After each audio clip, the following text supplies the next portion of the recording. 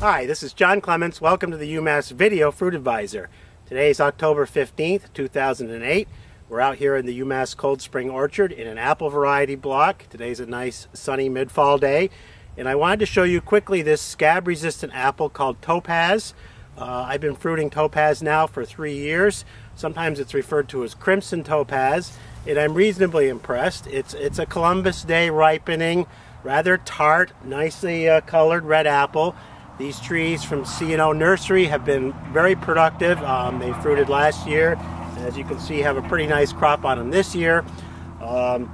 It's a very tart apple, like I said, but it's scab resistant, originally from Europe, and I think organic growers and even conventional growers, they're looking for a rather unique apple with a lot of flavor and tartness, will like Topaz a lot. So I know Adams County Nursery is selling the Crimson Topaz, as is C&O Nursery, where I got these trees originally from. So I just urge you to take a look at Topaz.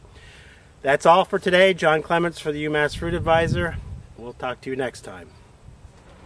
So we're inside of a high tunnel here with some primocane fruiting blackberries. These are blackberries that fruit on canes that have grown this year. They have not overwintered, and this is a new development in blackberry production. We've had this in raspberries for a while. These are two of the first varieties that were released, Prime Jan and Prime Jim. And we're harvesting here on October 15th. They're really just beginning to hit their stride. You can see there's a lot of green fruit here. There's still some blossoming, some honeybees at work, and also some nice clusters of ripe fruit as well. The size of the fruit is pretty good. You can see here, here's an even larger one. So we hope to be able to continue to harvest blackberries from here for at least another month. We'll see if there's some real cold weather in between now and then. It may shorten things. We also have some outside, so we can gauge the difference between their yield under tunnels and also outside in the open.